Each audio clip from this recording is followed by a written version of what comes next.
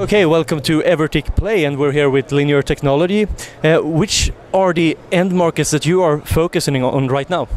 Well, about 5 years ago, 6 years ago, we actually made a significant decision to get out of the consumer business. And so the two markets that we concentrated on that would make up the sales that we were going to lose in consumer, that were a much better fit for our strategy, was to focus on the industrial and the automotive business. So that's what we've been doing. You also recently made an acquisition of DAS Networks. Can you tell me a bit about why you decided to do this acquisition?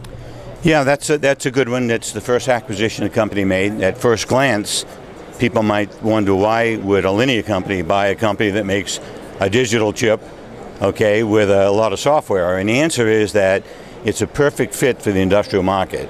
It turns out the DAS are leaders in the wireless network area. They have the lowest power and the best reliability, so they have solved the problems that will actually make the wireless network, the wireless sensor network business take off. And so we believed it was a good acquisition, one that would fit our industrial market applications. Turns out they have many of the same customers we're already calling on. So it's a more complete sell, and we're betting that the wireless sensor network is about to take off.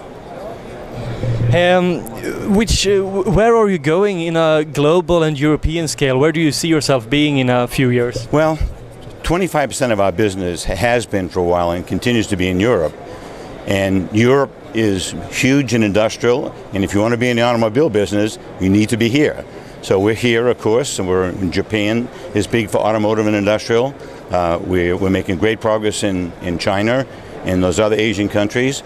And of course, the U.S. is still the predominant part of our business. About 45% to 50% of our business still gets created in the United States.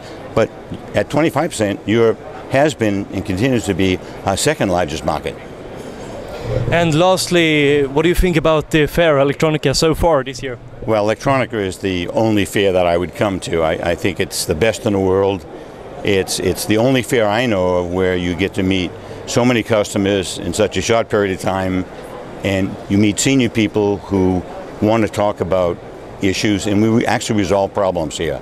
So it's a terrific show. Thank you.